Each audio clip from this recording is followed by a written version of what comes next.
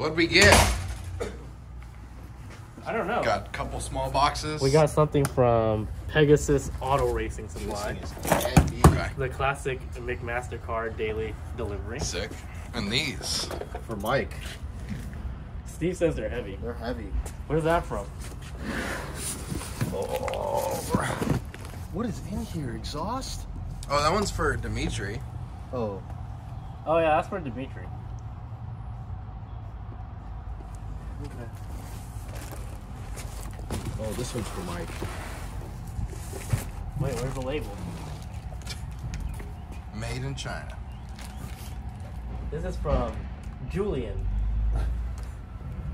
Our good friend. All right. Whole bunch of mystery packages. That's it.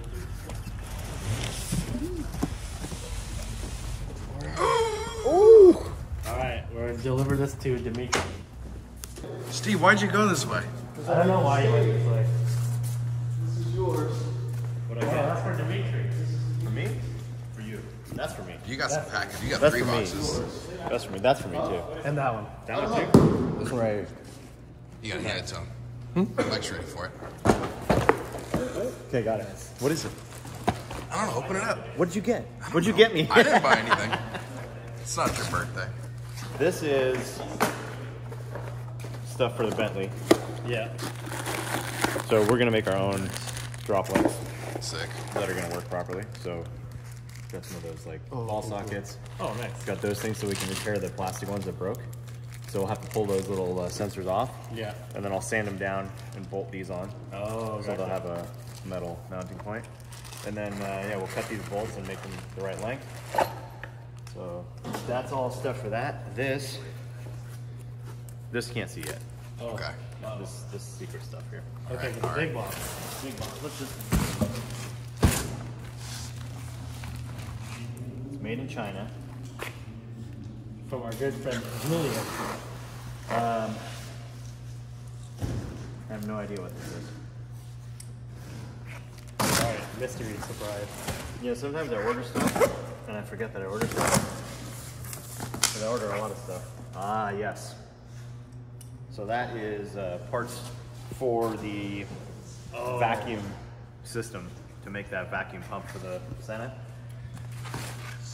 All right, sounds good. Doesn't look like anything's broken. That's good. All right. And what'd you get, Dimitri? Oh, you got the hookup. I'm jealous. That's pretty sick. Preventive maintenance There you go. service. Yep. Something Just in that, time. The event's tomorrow. something that Dimitri's learning now is you gotta do the maintenance on your car. Yeah, what is the first? I think the Z4 you ran for like an entire season. With only 2 or 3 oil changes. And I was like 50 events, like hard. Like all he did was drive. Was all Yeah, he did. tires and he pulled the air filter off. He was like, yeah, it's down on power. He pulled the air filter off. It was so caked with rubber and dirt and everything. You couldn't even breathe. close to what you had your vacuum filter a couple of days ago. When I opened it up, it was like so clogged. It was barely sucking.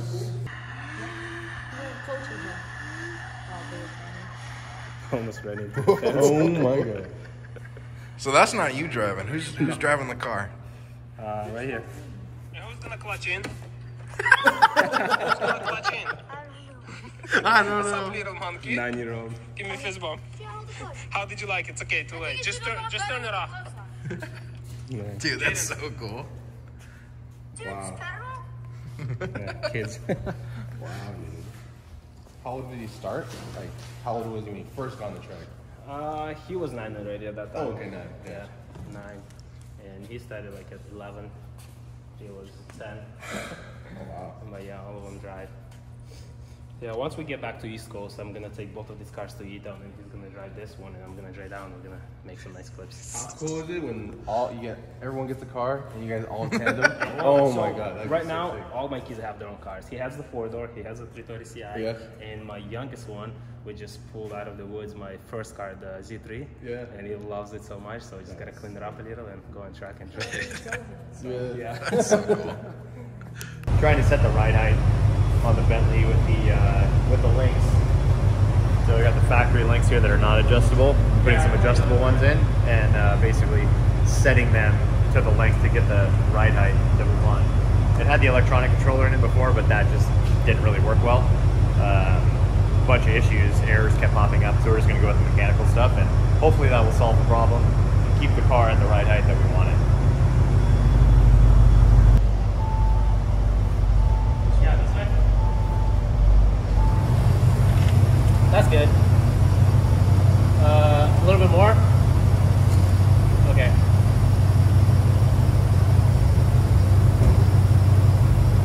A finger and a half. Oh, it did go down. Oh. Yeah. But we can go. Should I set it? We can go lower. Should we go lower? I don't know. That's pretty low to me. Wait, hold on. Why don't we measure it?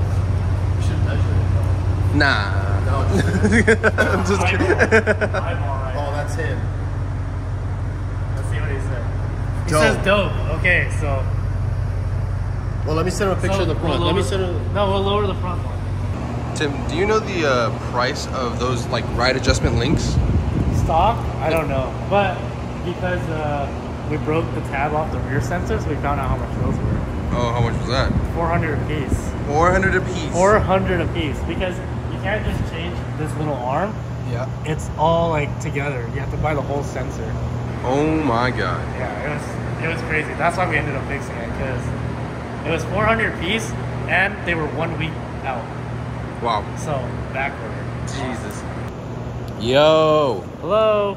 are you ready to see your Bentley? It is Wait, now turn dirt on. nasty low. Dirt nasty. I want to see it. No, it's not that low. It's low. It's not that low. It's not dirt nasty. Maybe it's like dusty nasty low. I want what Uncle Raymond says. He calls it gangbang low. Gangbang low. Yeah, I don't know about that, but All right, front first, Mark. Front first. Show the wheel first. all right. Get his reaction, yeah. Ooh. So there's your front. I can't. I'm not. Yep. Here's your rear. Perfect. Sick. Looks good. So the big question is, how's it drive? Well, it's really soft. It'll probably drive better in comfort than in sport, because when it's in sport, you're like fully aired out. What do you mean? Well, This is sport. this is sport. So in sport, you have the least amount of air in the bags. But we haven't drove But it. does it throw errors? No. No, it won't, because It's it's the good. linkage, not the ECU. And Mike drove it? Mike hasn't driven it. Mike hasn't drove it yet. He doesn't like Bentleys. You need to get on the freeway and actually wreck out for a while to see it, because the light comes on after a little while. Wouldn't do it right away. So when Mike has a minute, get him to do like just head the 405 or even the 710 up and loop around, and then just see how it drives. If it's really balanced, it'll have to come up, because that's the downside of the air suspension. Is like when it's aired out, it's like it drives like trash. Yeah. But it looks really good. It didn't look that low. I mean, it's not like it's dumb low. No. No, so I'll talk to Mike. We'll take it out later. I think it looks pretty good. Here's the front. Your height's in there. Hell to the yeah. So, yeah, I'll talk to Mike and we'll drive it and let you know how it feels. All right. Sounds good, brother. See ya. Thank you, gentlemen. Appreciate it. Looks great. Sounds just like our police charger.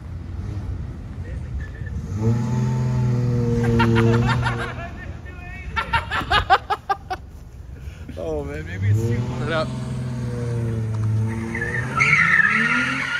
Oh! Oh my god, the Ferrari's there. 599 was right there.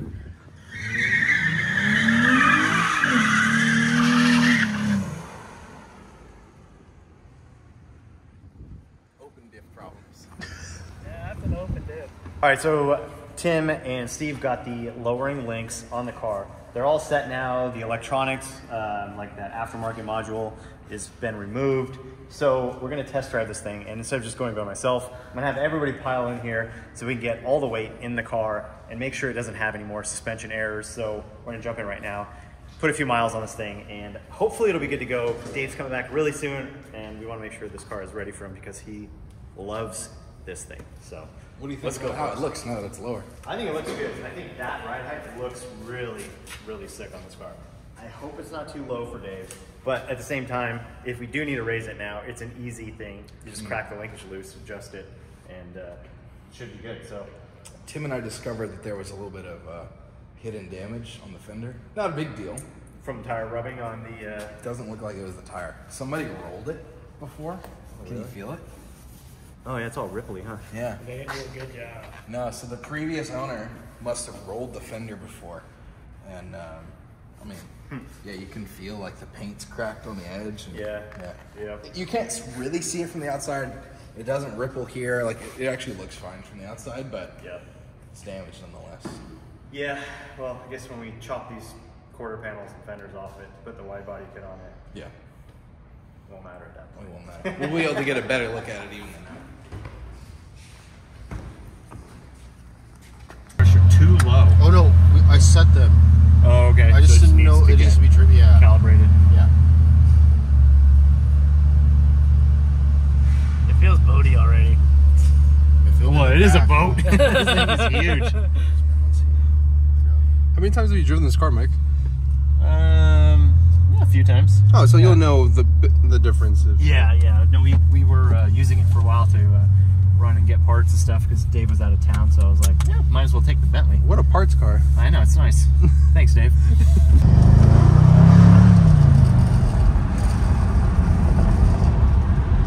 What's that rattle? Why is it creaking so much? Huh? It's something like on that right rear. Yeah. I'll have to check that when we get back. Oh, traffic jam. Oh no! Somebody hit the stop sign. I know, I There saw you go. that. It got knocked over. I wonder if it was a car or a truck. I don't know if a car could take that down. Well, you know, with enough... Oh, they put it back Oh, already. they put it back up already. That was fast. With enough speed, the car could definitely knock that over.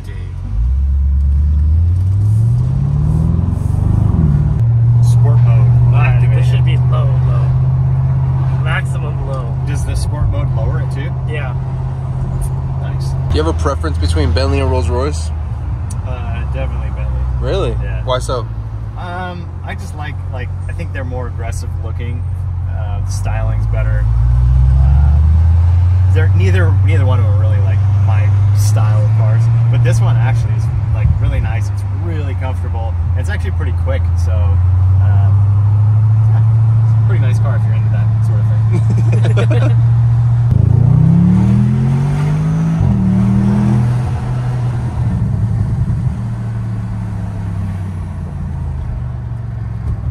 It definitely handles better with these tires than the snow tires. I would think so. So much better. It's actually not that bumpy.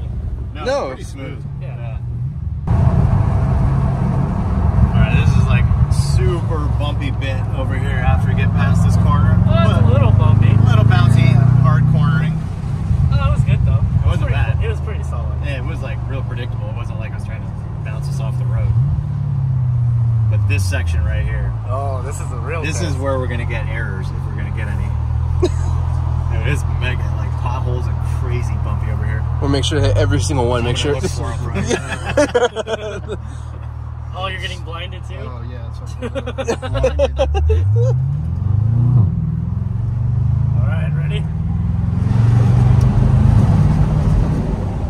That was pretty smooth. It was actually really smooth. Wow. That was really good. Alright, this bump over here.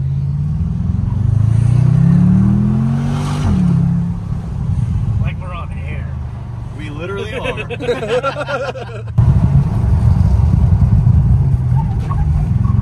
Dude, pretty good. That's twice as fast as I would have taken it in my car.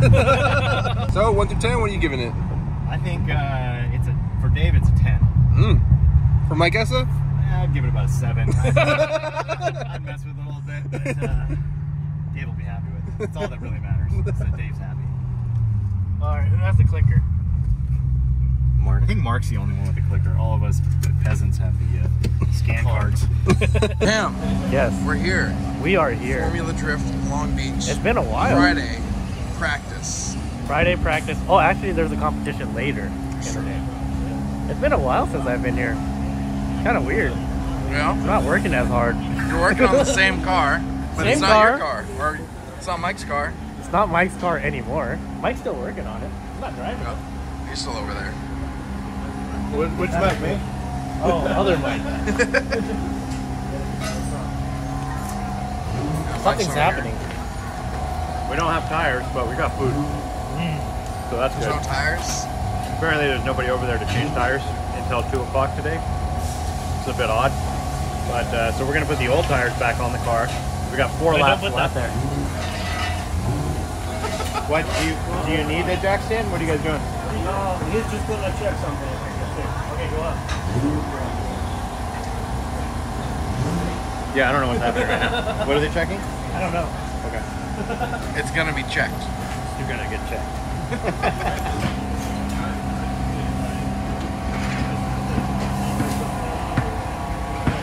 All right, so we've done 2 practice sessions so far, 4 laps in each session.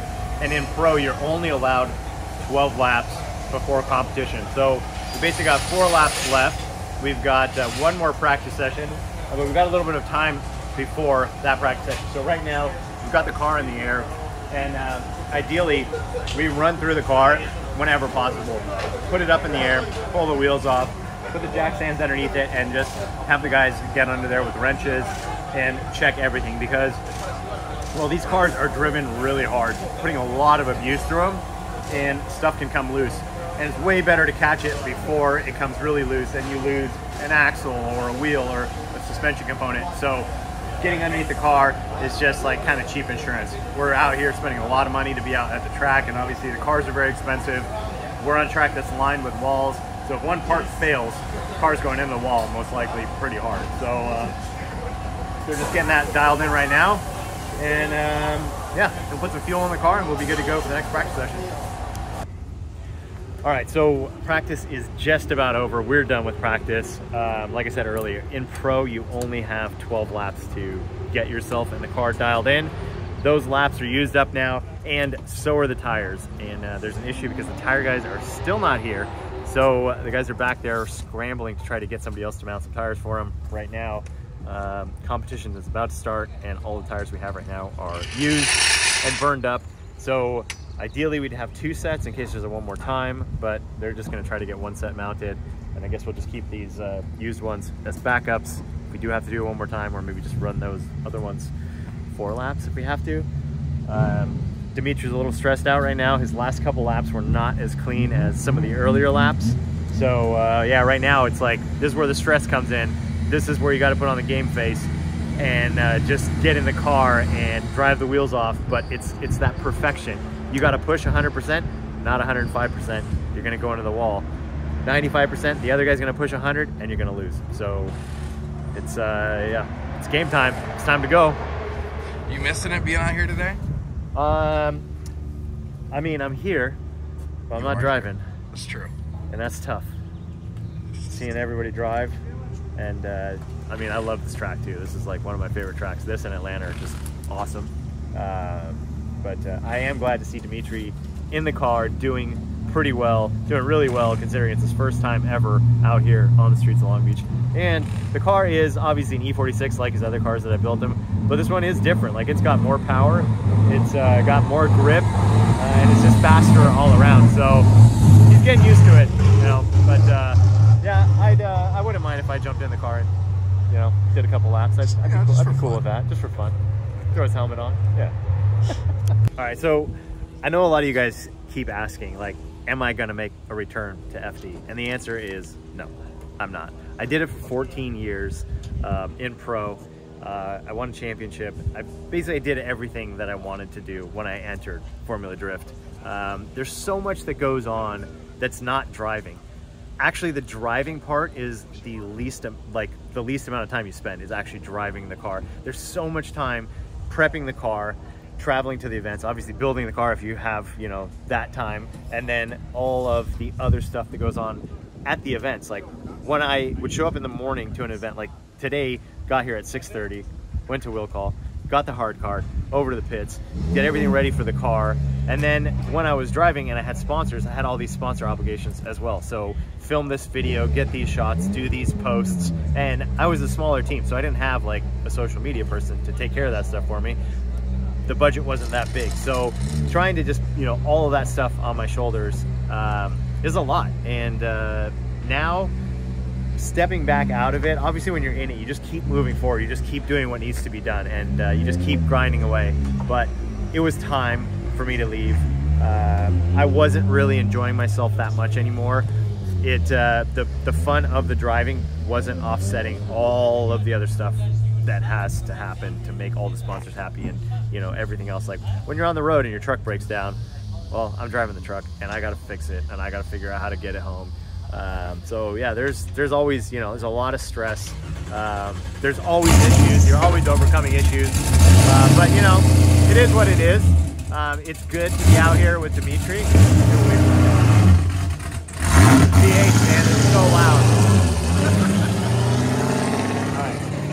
So yeah, I mean, it's just a lot going on. But now Dimitri's ready. He's in pro now. He's driving my old car that is really dialed in, and he's looking really good out there. So being able to sit back and watch him compete in this car that obviously I spent a ton of time building and then developing over the years to get it where it is now is cool, and I'm enjoying it, and you know, the different side of things. Yeah. I still would like to be out there driving, obviously, but just the driving part. So if anybody wants to give me like $10 million, and I'll come back and I'll drive and just, you know, white gloves, not touch anything. I think one thing that people don't necessarily understand about, you know, FD or even like racing in general is the different scale of teams. Like it's massive. Obviously you can be like, well, this team has this sponsors and those teams have those sponsors, but even just like scale of personnel and like how much support they have. Yeah. Is there an example you can think of like between smaller teams, larger teams, like certain things that are just not able to be done or larger teams can do? Well, so it all comes down to manpower and budget, really. So the more people you have, as long as they're managed correctly, you can accomplish so many more things. So when you're on track and you do a lap, if you have a guy that's doing data, you have a suspension guy, right? You have these people that are basically looking at the data and making changes and helping you dial in the car much faster than if you're just a driver who's also going to make those changes, or telling your crew guys, you know, all right, well, we don't have time now. There's only one of you out here, so we won't change the tires right now. We won't do this. We won't do that. You're kind of compromising the whole time. So bigger teams, more budget, and more practice time, more spares, more spare parts that are ready to go. And a good example of that is the RTR team.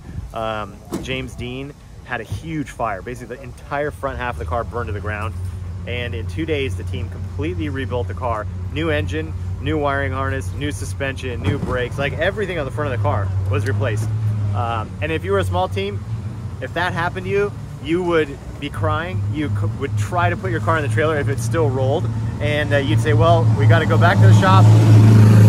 It's gonna take us a week and a half to rebuild this thing. So, you know, they have everything. They have the engine.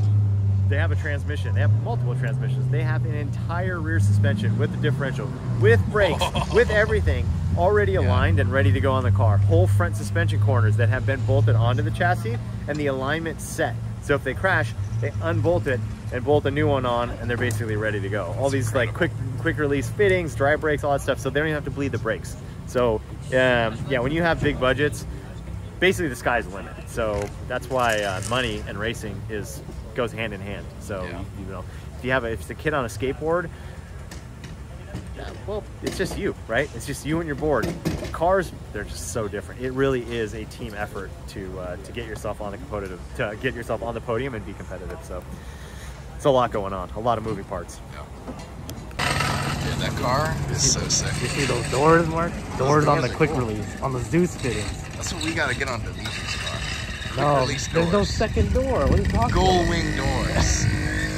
Good. Those doors have to go up.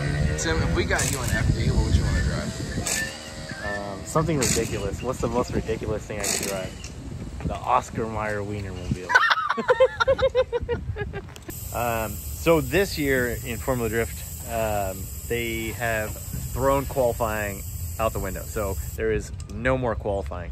So what they did was take the top 24 finishers from the 2023 season and basically say that these guys are seeded. They are moving on, and they're placed into a bracket. And then the bottom 16 guys and the rookies and all that are basically grouped in the 16. They have to do a battle today. So you have to win a battle today to basically get put into the bracket for tomorrow to make a top 32 battle. They used to have one more time also, so if the judges couldn't decide who won, you would say one more time, and the drivers would come back, put some fuel, put some tires, and go battle again and try to find a winner. Now, I guess they got rid of that also, or maybe not completely, but they got rid of that for the seeding bracket. So today, there will be no one more times, from what I'm understanding. So I'm not sure how that's gonna work.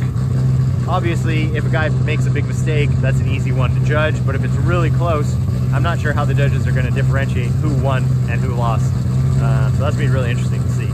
It's, for the spectators, I think it's gonna be good. It's gonna be fun. They're seeing more wheel-to-wheel battles. But for the drivers and the teams, I feel like, well, we don't have qualifying. So what's a 100-point run? Well, there is no 100-point run anymore because there's no qualifying.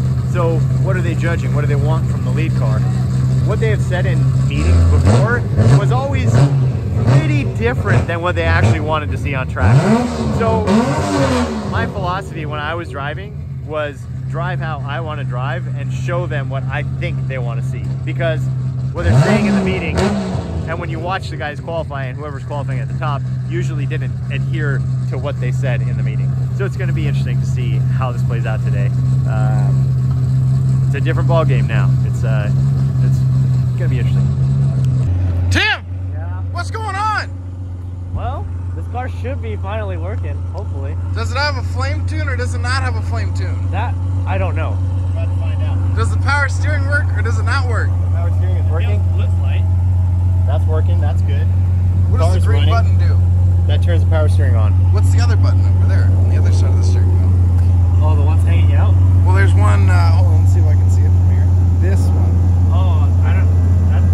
Oh, that's for the air, like, lift suspension. Oh, So it's got, like, things on top of the springs. yeah. And it's supposed to, I guess, raise the car so you can get through driveways and stuff like that. Does it work? No, I don't think it works. Oh, all right. We got all kinds of switches in this car. It's not doing anything. Yeah, that's not doing anything. We're also low on fuel. Oh, yeah, it is very low on fuel. Should we put some 100 in here?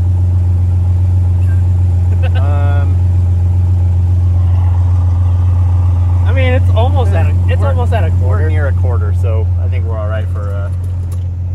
Where it's on the left, right? Yeah. Yeah, Okay, it's- yeah, we're doing okay. Yeah, we're doing all right. Yeah, you're fine. We're good. We're good. So the question is they gonna shoot flame?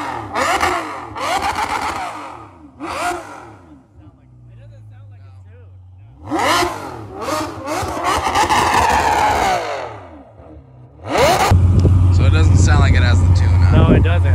Hold on, don't rev it. I'm gonna look if the valve's open or not. Mike, you have a choice right now. I don't want to absolutely Alright, we're destroy Tim's eardrums. open. The thing, dude, it is so loud. That'd be bad. It's so loud. It's open. It's not even funny. It's so loud. It's open. We're good. Oh, I can't wait. It sounds muffled though for some reason. It doesn't sound like the other car. Same exhaust. But it doesn't have the tune yet. Yeah. And then plus, remember this exhaust is new. It's slightly So- different. Very slight. Well, it's new. So all of the muffler packing is still in there. It hasn't Oh, gotten right, blown yeah. out yet, and melted from the flame tune. That's true. Yeah.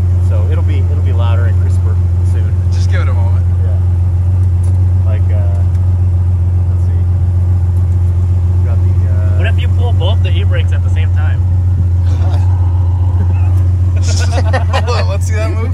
Bang! dude, bah! Into a wall.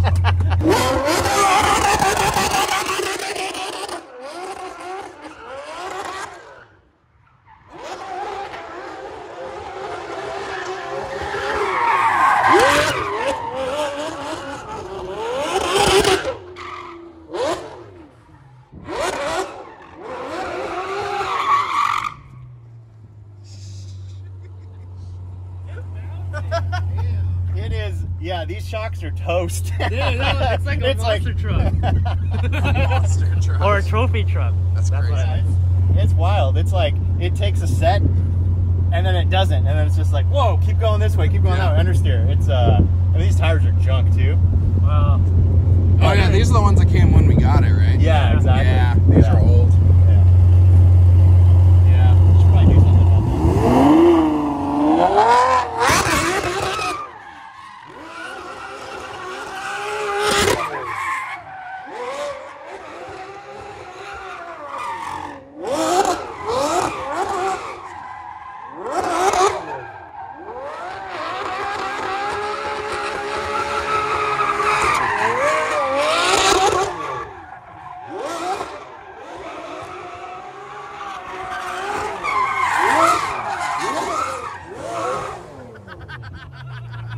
hunting with the bulls, I was seeing if you could jump out of the way. You're like, whoa, whoa, whoa, whoa.